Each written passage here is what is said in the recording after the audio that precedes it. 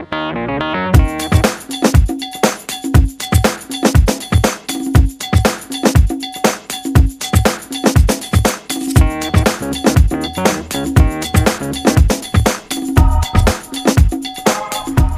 I'm Sam from Scituate Community Television, bringing you the latest SCTV public service announcement. Are you an animal lover? Does your heart sink when you see those depressing photos of sad, pained animals while you're trying to watch your favorite show?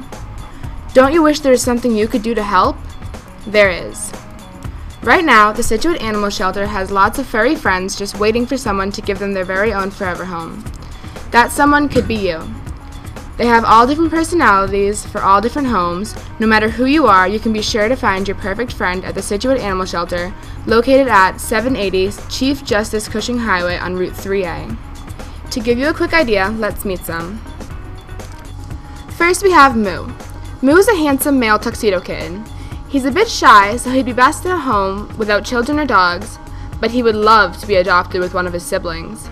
His soft fur and big eyes make him to die for. Nobody could pass up cuddles with him. Next we have Marilyn. Marilyn is a 5-year-old female feline, and she is as sweet as can be. Sadly, she was found as a stray after seemingly being abandoned by her family. We don't know how anyone could leave this doll. She's quiet, gentle, perfect for just about any family. Just remember, she loves a good belly rub. Finally, we have brother and sister Danny and Sandy. These two 7-year-olds are quite the pair. They were adopted together from the shelter as kittens, but were sadly left without a home recently when their owner passed away. After bonding through such a loss, we hope to have them adopted together. Danny is very outgoing and talkative and loves to explore, while Sandy is quieter and just loves attention and cuddles.